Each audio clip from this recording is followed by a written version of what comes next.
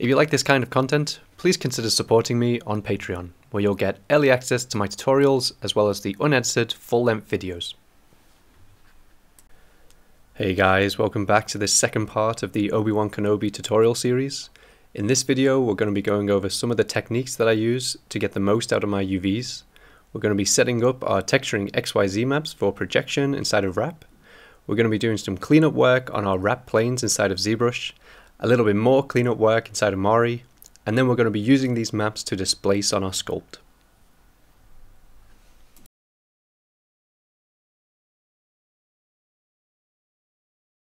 So the first thing that I want to do is to export my model at the correct subdivision level.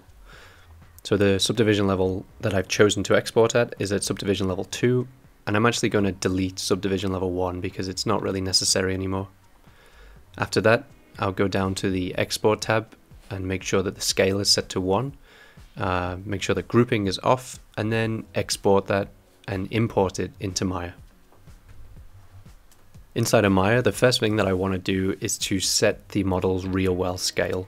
And so in order to do that, I will just go to Create, Polygons, and to the Cube option box. And in the values, I will put 24. You can see here that I put 27, and that's just a mistake. I'm not really sure why I've put 27. Maybe it's values that I've had from a different project, but the extra 3 centimeters isn't really going to make a big difference, but I would set it to 24 centimeters instead of 27.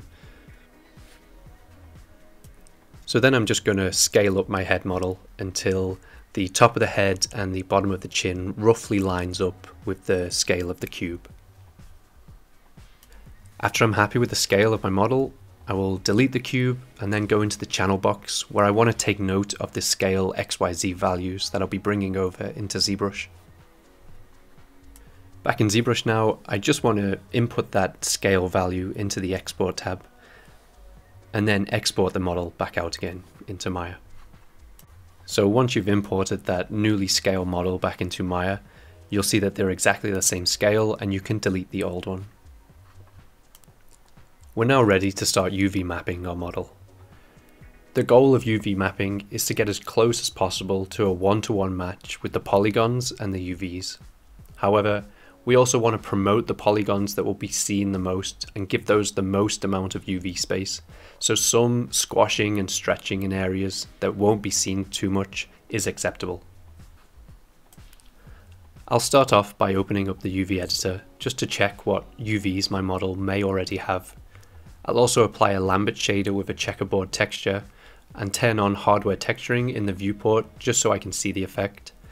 The checkerboard texture really gives me a good idea of where my UVs are being stretched, and the closer they are to being squares, the better. Like I said in the previous video, this model already has quite nice UVs, but I want to make the most out of this texture space, and so I want to split it up into 2 UDIMs, one for the head and one for the neck. I'll select the edge loop around the neck where I want my UVs to split, and then I'll use the cut tool to separate those 2 UV islands. I'll then go in and start moving the UV islands around and scaling them up until I'm happy with their placement. I'll then go through the process of just pushing and pulling the stretched areas of my UVs with soft selection enabled. Like I said, the goal is to get an even distribution of undistorted squares on the main areas of the model that will be seen most by the camera. I think it's always going to be difficult to try and get perfectly undistorted and even UVs throughout the whole of your model. There's always going to be areas that are extruding outwards that are going to be more difficult, like the ears or the nose. But as long as the texture map squares are squarish, you should be okay.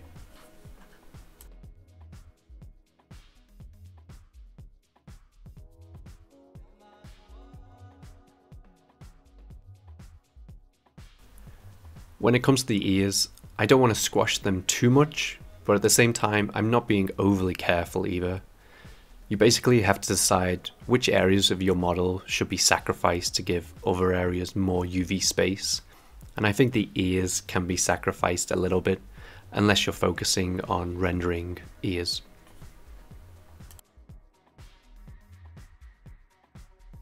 I tend to try and match the same UV selection on either side of the head, just to try and get a more symmetrical look to my UV space.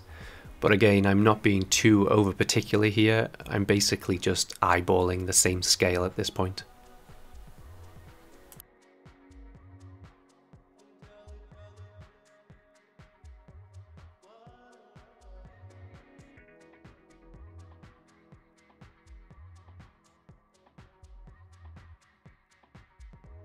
For areas that won't be seen on the model, such as the back of the head or the neck, I don't mind squishing the UVs quite a lot in these areas, in order to preserve the space I've given to the rest of the face.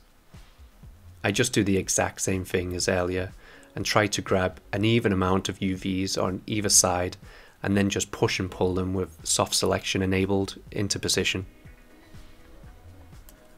Once I'm happy with the general position of the UVs on the face and the back of the head, I'll select those areas with soft selection disabled and pin them.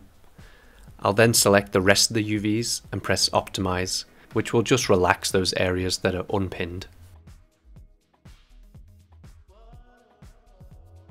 Just like before when I was squashing the UVs on the back of the head, I want to try and make sure I'm picking an even amount of UVs on both the left and the right hand side. I do this by just going in and manually selecting and unselecting certain points before I pin them. Lastly, I'll start to just go into specific areas that need fixing and use the techniques that I've been using previously, just to try and get the UVs as even as possible. After that, I'll export the model out to be ready to be imported into ZBrush.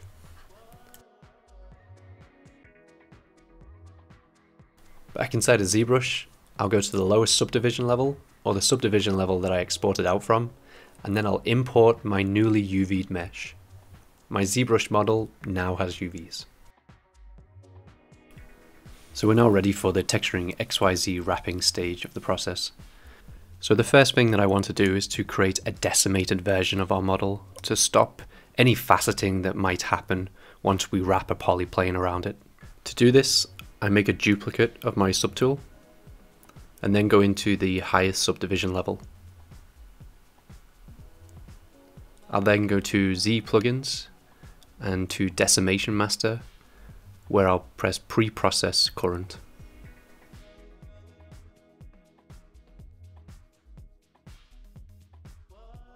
Once that's finished processing, I will then lower the decimation percentage and then click decimate current.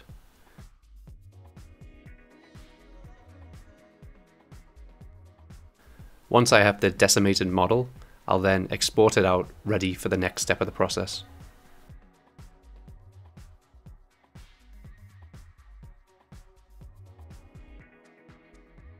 So back in Maya now, I've imported the decimated mesh, and now I want to create a polyplane by clicking on the little options box.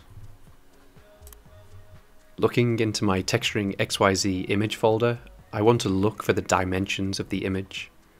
I can see that it's 9824 by 6190. So I enter that into the height and width options in the little options box for the polyplane. So I enter 98.24 by 61.90.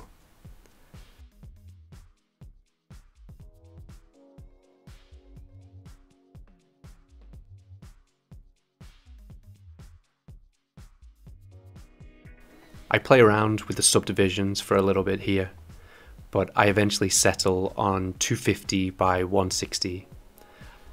I'm looking to try and get the polygons on my polyplane mesh to be as square as possible.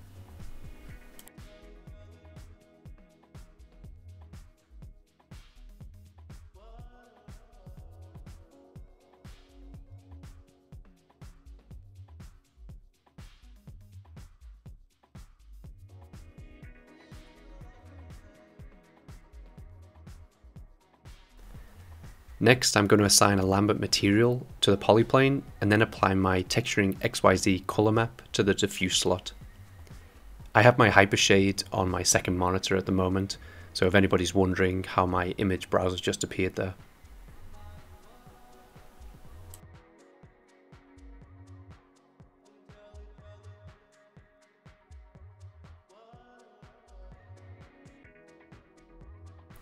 I turn on hardware texturing so I can see the image in the viewport, and then I turn normalization off in the inputs menu.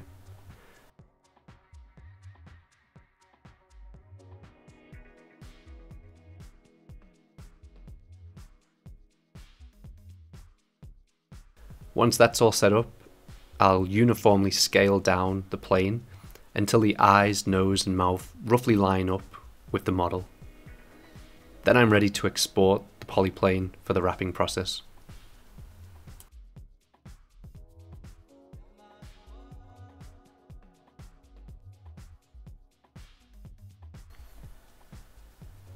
So now I'm in R3DS Wrap.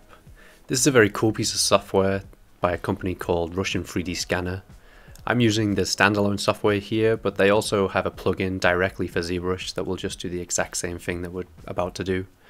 For any students out there, Wrap is totally free for you to use also, so I can highly recommend downloading it and giving it a try. The first thing that I do in here is to load the polyplane that we just created and the decimated head model.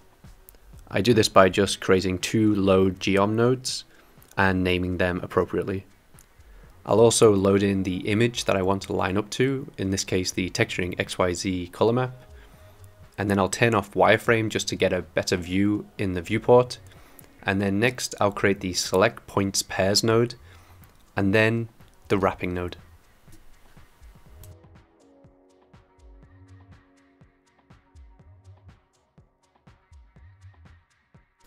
So now I'll start connecting up the nodes.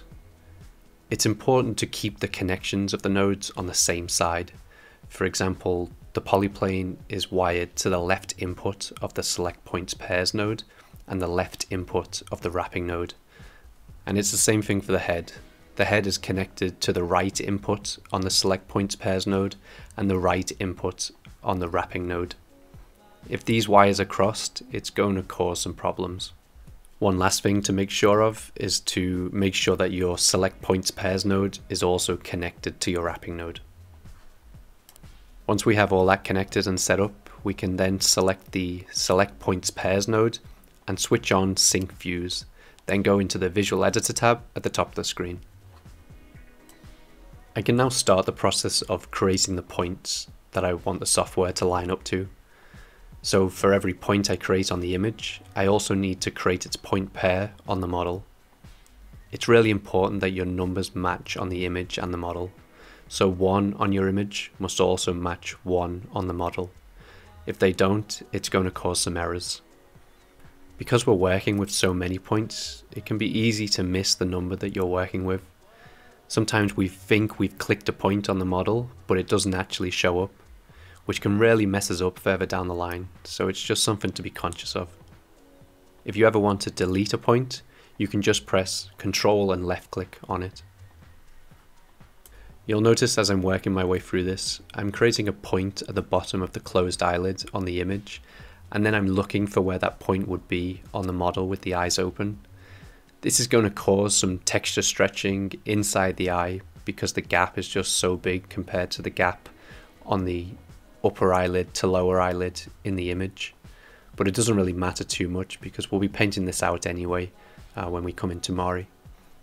I don't have to be super accurate with this when I'm matching the point pairs, but that being said, the closer match between the image and the model that you get, the better your wrap will be in the end and the less cleanup work you'll have to do later on. The main thing is just to get your numbers to match. So I'm going to speed the video up here so I don't bore you to death. I'll just continue to work my way through the process of creating those point pairs.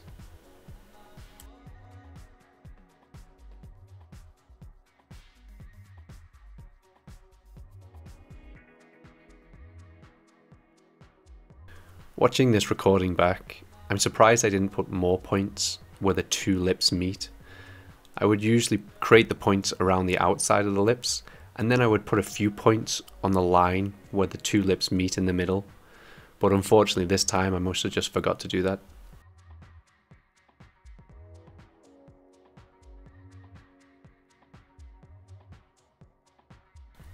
When it comes to lining up the pairs on the ears, I'll disable the sync views on the select points pairs node. This way I can rotate the model without rotating the image plane also.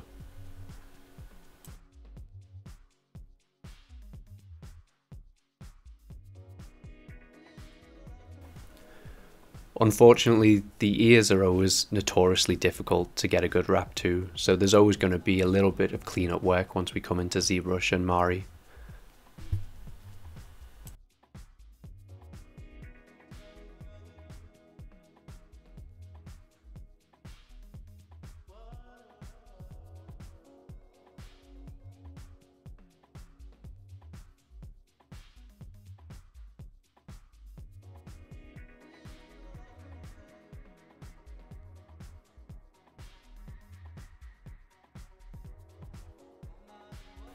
Once I'm happy with the layout of my points, I'm ready to start the wrapping process. So I'll go to the Viewport 3D tab again, and then go to the wrapping node, and then by pressing compute, this will start off the process. This will either take a few minutes or maybe a quarter of an hour depending on your system. Once it's finished computing, you'll have your wrap model. As you can see, there are some problem areas that I talked about earlier around the eyes and the ears, which we're going to clean up in Zbrush and Mari. But all in all, it does such a nice job of conforming to the geometry, and this is going to give us some really nice results later on. To save out our newly wrapped model, I create a save geometry node, and then I browse to the location where I want to save it. After that, I just click on Compute Current Frame.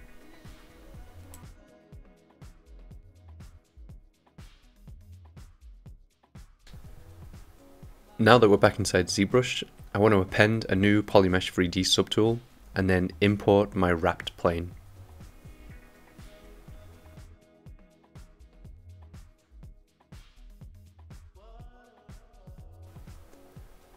The wrap has done a really great job of aligning to the model, but there's still a few tricks that we can use to get this looking even better. I want to view my TexturingXYZ color map on my model so that I can see a little bit better where the problem areas are. I'll go up to the texture tab and then import my XYZ texture, making sure that the flip V coordinate is on, and then I'll go to the texture panel and assign the image to the wrap plane. I also like to use the skin shader material here with it because it just enables me to see the texture a little bit better. I'm going to flick on wireframe here so that I can see what's happening with the geometry. I've noticed that wherever I've placed a point in our 3ds wrap, the geometry around those areas is a little bit messed up. So I'm going to go in with a low intensity smooth brush and just relax that topology around those areas. I think this is just the best way to fix this. I'm also using the Move Topological brush to move some areas around that I think are out of position. This process can be a little bit time consuming and boring, but the more that we do now fixing things in ZBrush, the less time we'll have to spend in Mari later fixing up the textures. But it's up to you where you feel the most comfortable and want to spend your time.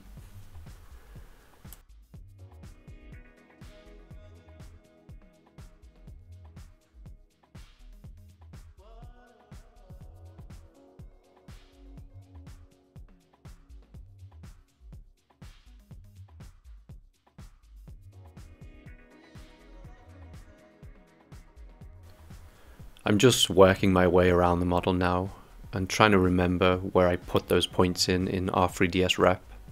Usually if there was a point, there will be some kind of geometry distortion, so I want to make sure that I find all of them.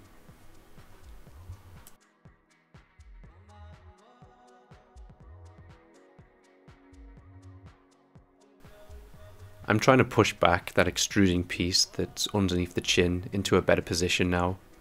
And I'm also making sure that I don't move areas in the rest of the wrap that are in the correct position. And like I said before, it's always a little bit boring to do this kind of stuff, but it will be worth it in the long run.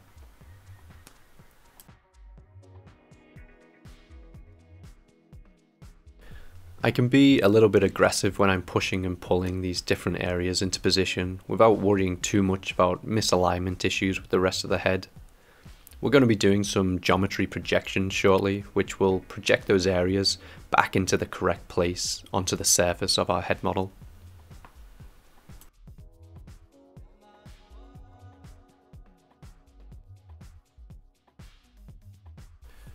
By enabling the visibility of our head model in the viewport, I get a better idea of where the details of the wrapped image should be sitting.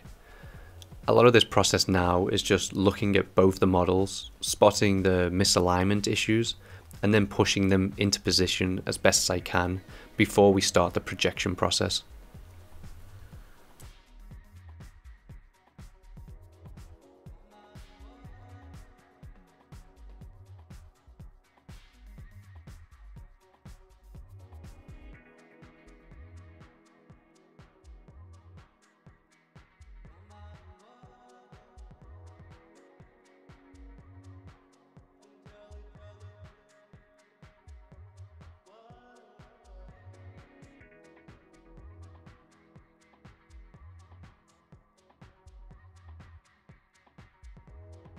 Like I said in the wrapping stage, the ears are always problematic and it will probably take the longest to fix. I just continuously rotate around my model and try to look for the outer edges and the main cartilage forms of the ears to try and see where it's broken. I'll then just use the same process as earlier, as using the Move topological brush, and try and rebuild those structures around my head model.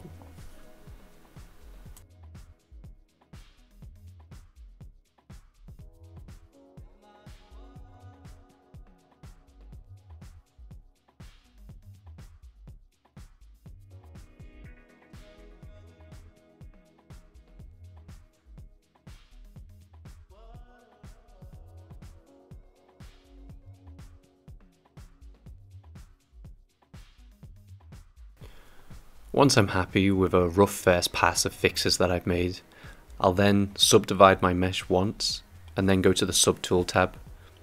And with only the head model and the wrap plane visible, I'll go down to Project and Project All. This will project all of my wrap plane to the geometry of my head sculpt in order to get a closer match. I can also move specific areas of the wrap plane and then mask those areas out.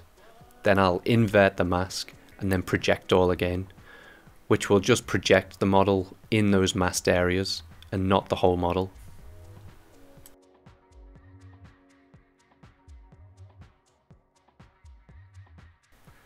Like with everything during this process, even with the projection stage, there's still some cleanup work to do.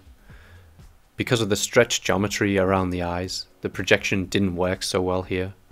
So I'm just using the clay build-up brush with the Alt key, just to push back that geometry into the eye hole.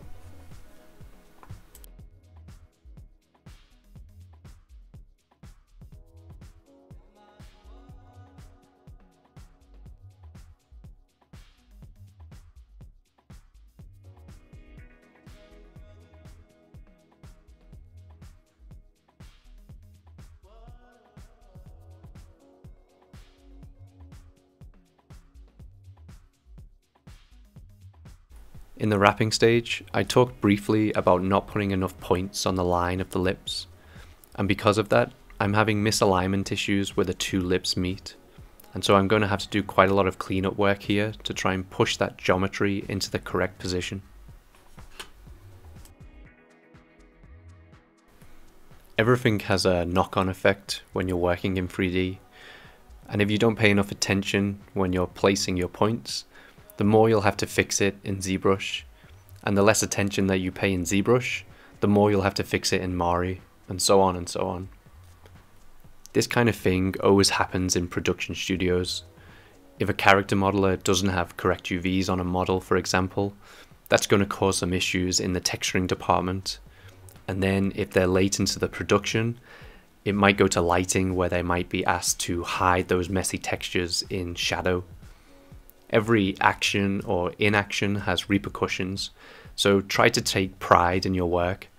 Try to do the best you can at every stage because it will save you so much time and effort later on.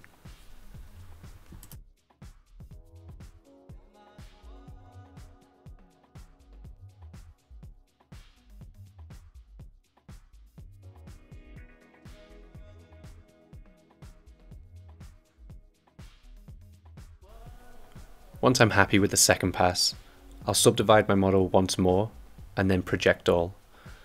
I'll then smooth out any areas that are problematic, just like the second pass, and then I'll export that at its fed subdivision level, ready for the texture projection in Wrap.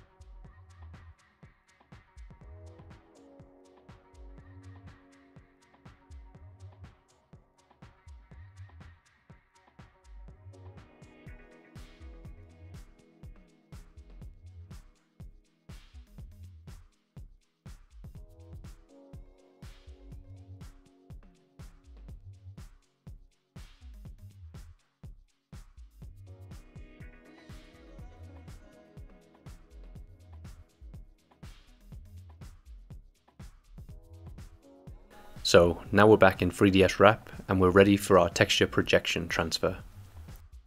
The first thing that I'll do is to create 2 load geom nodes as I did last time, but in this case I'm going to use one for the cleaned up wrap plane and one for the UV'd model at subdivision level 2. I'm also going to create an image load node and plug in the TexturingXYZ color map.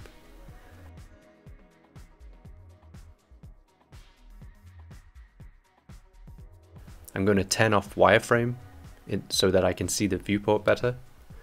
And then I'm going to create the texture transfer node as well as the extrapolate image node. I'm only connecting the wrapped image for now because as soon as I plug in the UV'd head model wire, it's going to start the texture transfer process. So before I want that to happen, I'm going to go into the texture transfer node and I'm going to set the width and height to be 8K. Once that's done, I can now start the texture transfer process.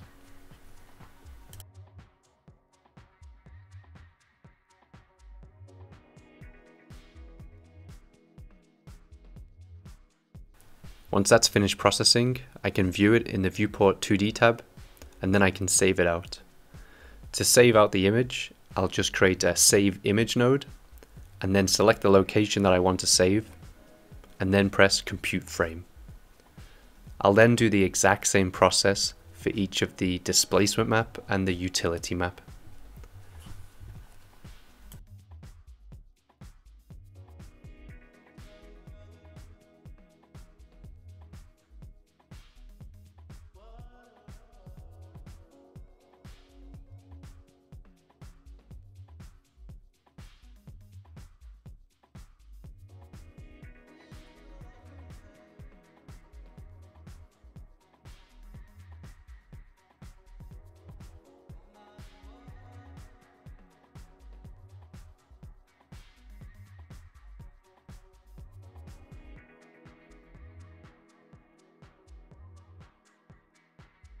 Before we can start to apply these newly projected maps, we need to do a little bit more cleanup work, but this time in Mari. To start a new project in Mari, I will go to File, New Project, then I will name my project. In this case, I've named it Ewan, and then in the browser box, I will search for my UV head model.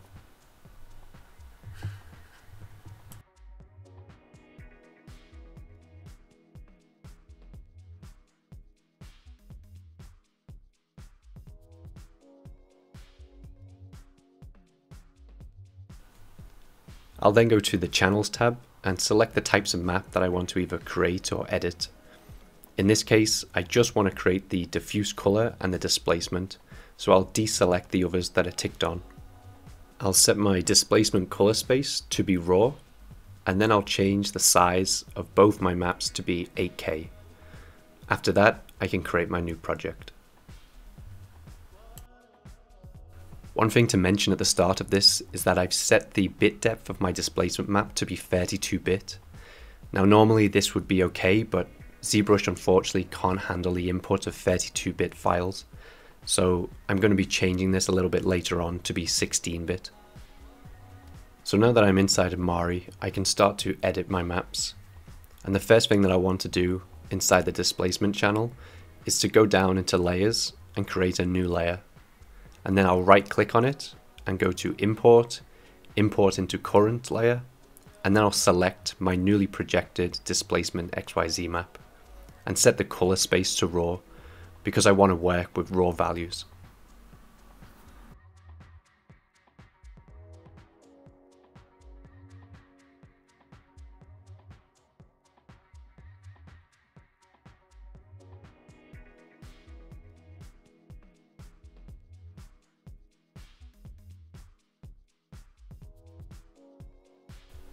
I also set the view transform to be raw at the bottom of Mari's viewport because I also want to view these raw values in raw. Next, I'll create a copy channel layer. This allows me to view one channel at a time and will also help me export out the individual RGB channels a little bit later on for ZBrush. For now, I'm just currently viewing the red channel. Next, I'll go into the UV tab. This just lets me see all of my UDIMs all at once. And then I'll go to my base layer, then to the color picker.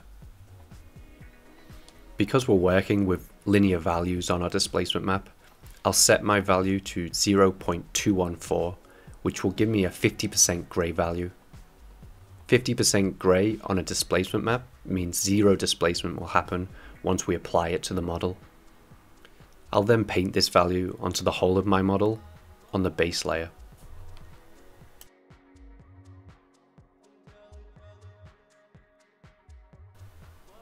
Now that that's set up, we can start to edit our TexturingXYZ layer. I've set my brush to be clear at this point, which wasn't the smartest idea. It's not really a big deal at this point, but I'm essentially deleting the information on this layer when I paint in. I should have really used a non-destructive method of creating a mask and then painting in black the areas that I didn't want. Like I said, it's not too much of a big deal because I'm only removing the areas on the back of the head and the neck and places that I know that I will want to remove just from experience.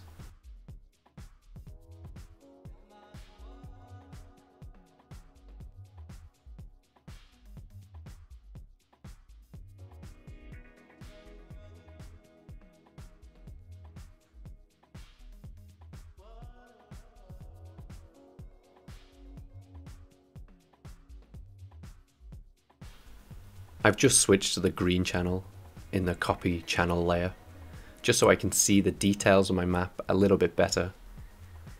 With a soft brush, I'm looking for any super dark or super bright areas of my map that I know will cause issues when I'm applying the displacement in ZBrush. Essentially, any areas I'm removing now will need to be hand sculpted in later when we come to the ZBrush stage.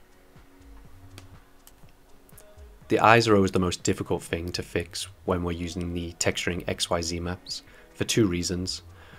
One is because the eyes in our model have the eyes open, and so there's a lot of distortion on the upper eyelid where the texture is being squashed. And the second reason is the eyelashes on the image. Again, because the eye is closed on the image, the eyelashes overlap a big portion of the lower eyelid, which makes them essentially unusable. In the past, I've spent hours trying to rebuild these areas inside of Mari, but I've come to realize that it's much easier to remove that information there and just to sculpt back in the detail by hand after we displace the map on our model.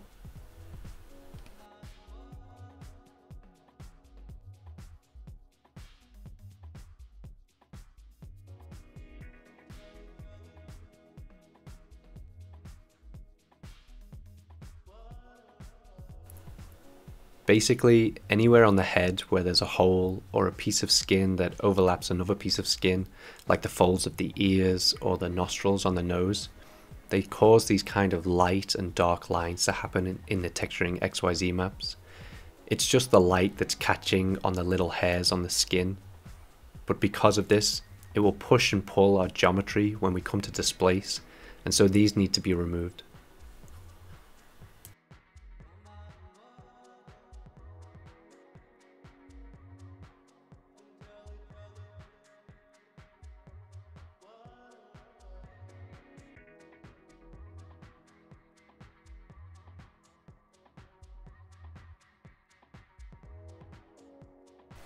On this Obi-Wan project, I actually ended up using 2 displacement maps to get the look that I wanted.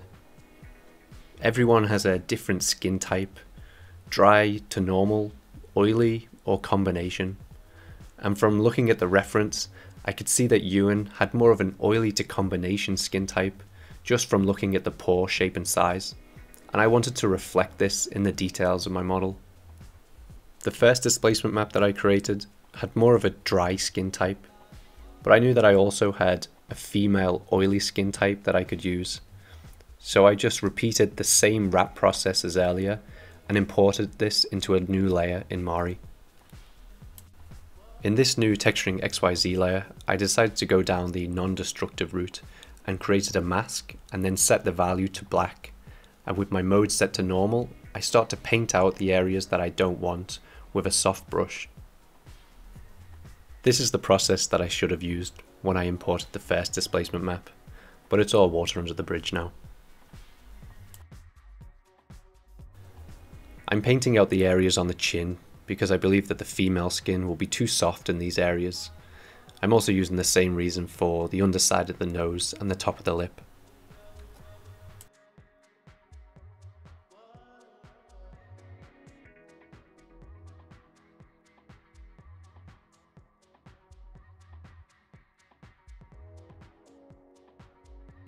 Now I'm starting to paint out the back of the head and the head cap, just like I did with the first displacement layer.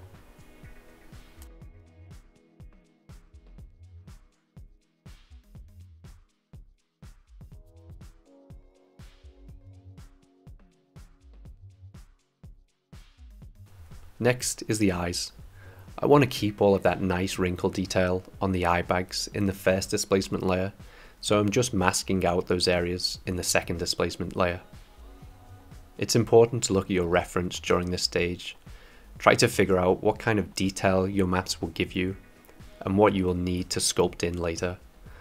A lot of this knowledge also comes with time and just completing various projects.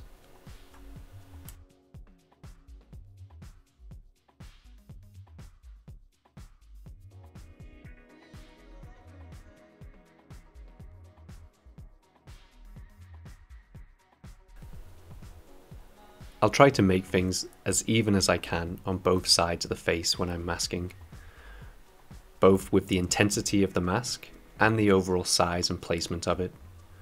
I'll flick the visibility of the layer off and on to give me a better idea of the symmetry and which areas need more work.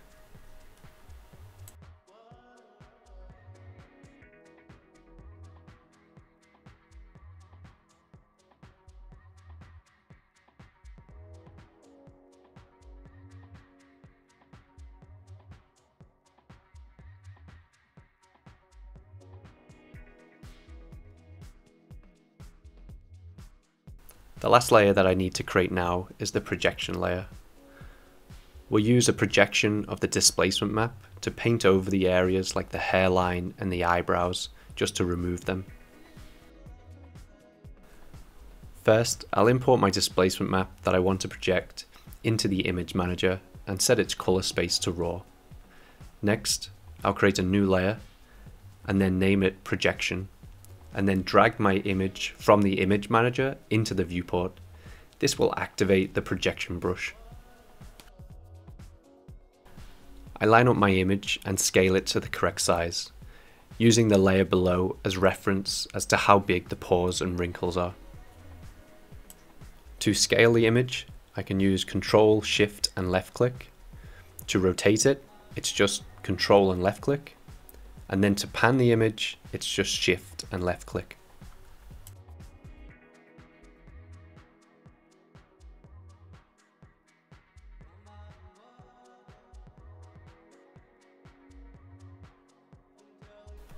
Once my image is set up, I'll then go in and project the image onto the model. For the hairline, I'm only interested in adding the detail to the parts which will be visible to the camera. So anything that's going to be eventually covered up by hair is not really a concern.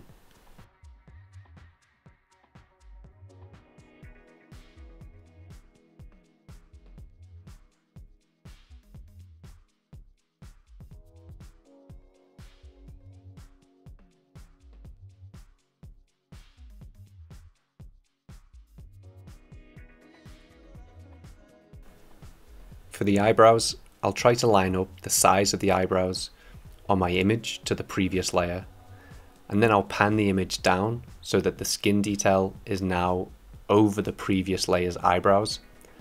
Then with a soft brush, I'll project the skin detail down onto the mesh, doing the same process for the other eye.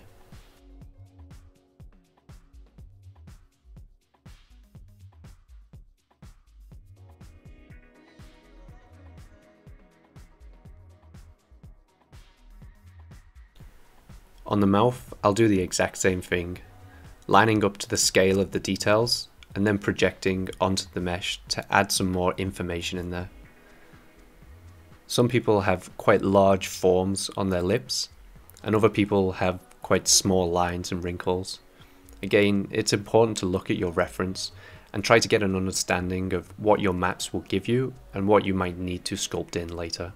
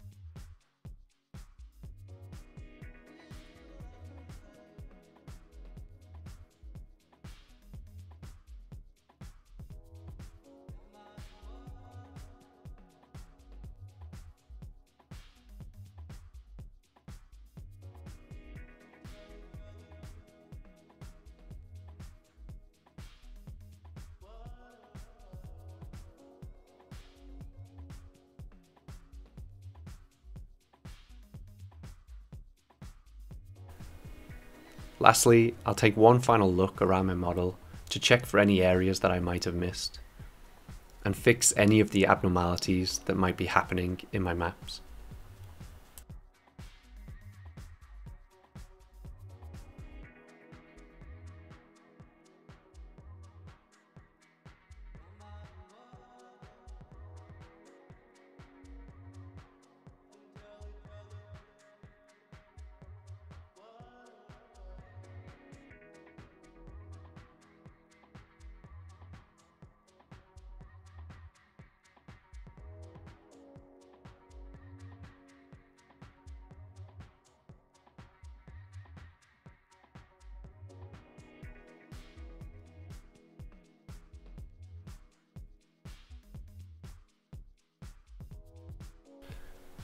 Once I'm happy with my map, I'll go to the copy channel layer and select either the red, green or blue channel. I'll then go into my displacement channel and right click and go to export flattened. I'll set the file type to raw and then export that selected color channel. In this case, it's the green color channel. I'll repeat this last step for the other red and blue color channels, changing them in the copy channel layer before exporting them out. This will give you 3 displacement maps, R, G and B, that we'll be using in ZBrush. However, for this project, I only ended up using the green and blue channel displacement maps inside of ZBrush.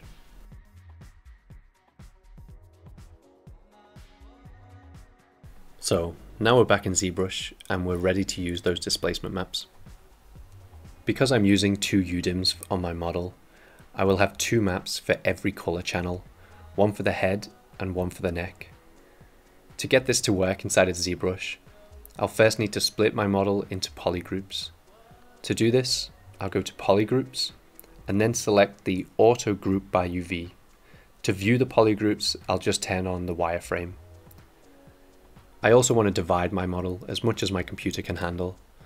I'm currently working on a 6-year-old laptop at the moment, so this caps out at around 10 million polygons for me. But if I could go up one more subdivision, it would be really beneficial. Now that we have the polygroup set up, we can start to set up the layers. In the first layer, I want to create the base layer, and this will just hold the information of the model at its current state. After that's been named, I'll create the layer for the R, G and B channel displacement maps. Like I said earlier, I didn't use the R channel in this project, and so I'll be starting with the green channel. I'll start by naming it and making sure it's in recording mode, and then select the head polygroup with Ctrl, Shift and click.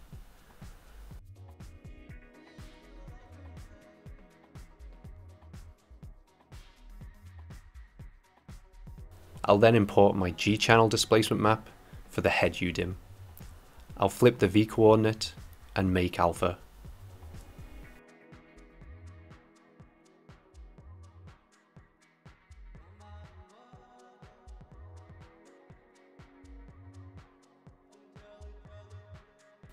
In the UV map, I'll set it to 8K. I'm not sure if that's necessary, but it's just something that I've always done. Next, I'll create a new texture in the Texture tab. And then, down in the Displacement tab, I'll bring in that displacement alpha and adjust its intensity.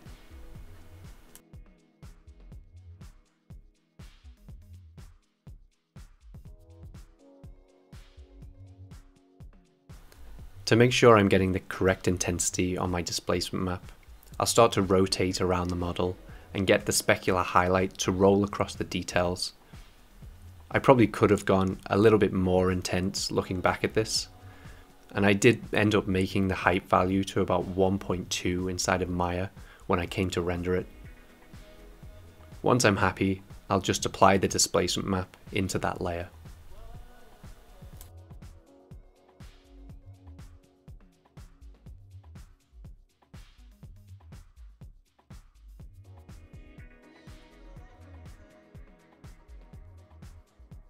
Now, by selecting the inverse of my polygroup, I'll do the exact same process for the neck. I'll import the second UDIM for the green channel, flip the V coordinate and make alpha. I'll then load it into the displacement slot and then use the exact same intensity value as earlier, and I'll apply it to the layer.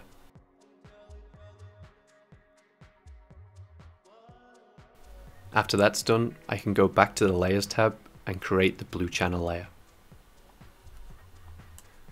I'm not sure why I've turned off the G channel layer at this point. It's not necessary to do that.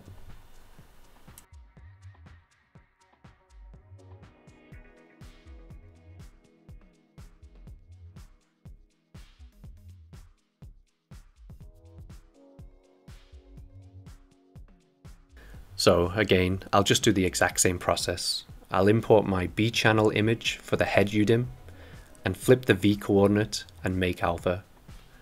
I'll open it up in the displacement slot and play with the intensity to something that feels right with the micro displacement.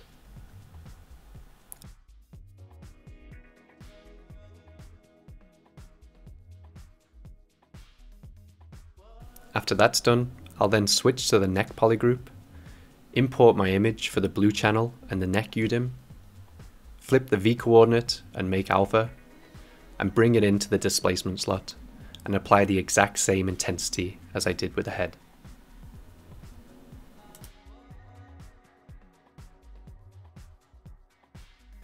Once I'm finished with my XYZ layers, I then like to create another layer for the morph target. This layer isn't really necessary, it's just something that I like to do to make sure that my displacement isn't deforming my model too much.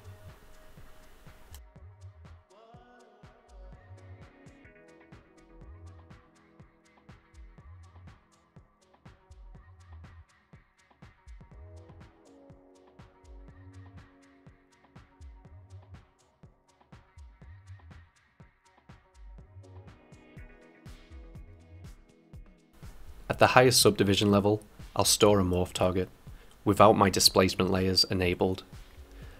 I'll then go back up, enable those layers,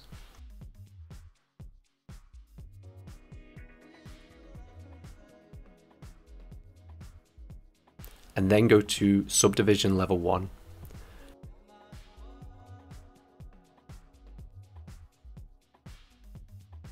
From there, I'll go back to morph target and use the slider and set it to 100.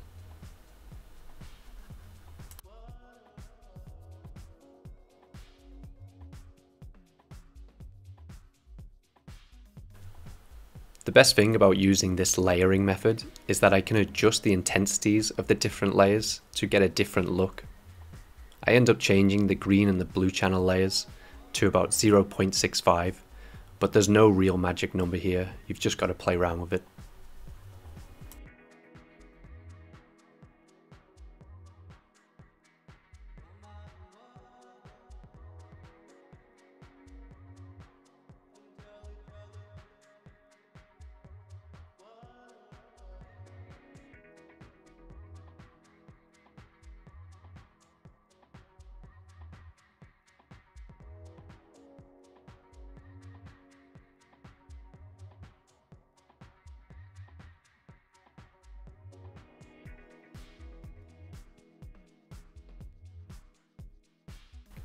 Lastly, I'll create one more layer for some generic noise. In the noise panel, I'll click on noise. I'm just looking for something very subtle here. I don't want to interfere with any of the previous layers too much. Just something that will give me a little bit of breakup on the areas of the maps that were painted with 50% grey and didn't displace on the model.